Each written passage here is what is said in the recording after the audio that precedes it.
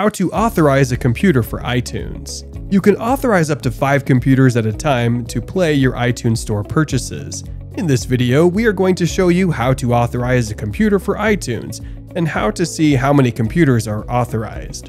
How to authorize your Mac. Step 1. Start by opening the Apple Music app or Apple TV app and navigating to the Account option in the menu bar. Ensure that you are signed in with your Apple ID. Step 2. Next, select Authorizations under Account and choose the option Authorize this computer.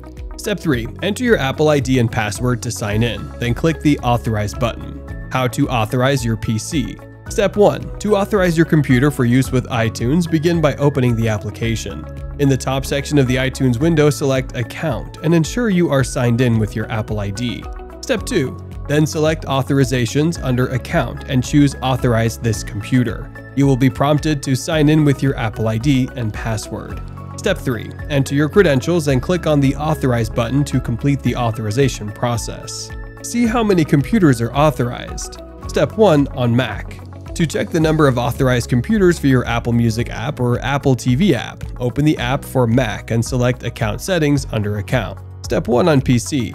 To check the number of authorized computers for iTunes, start by opening the application. Then select View My Account under Account. Step 2. Same for both. Sign in with your Apple ID and password, and on the top section of your account information page, locate the Computer Authorizations option. The number of authorized computers will be displayed next to it. Thank you for watching this video. Don't forget to like, subscribe, and share.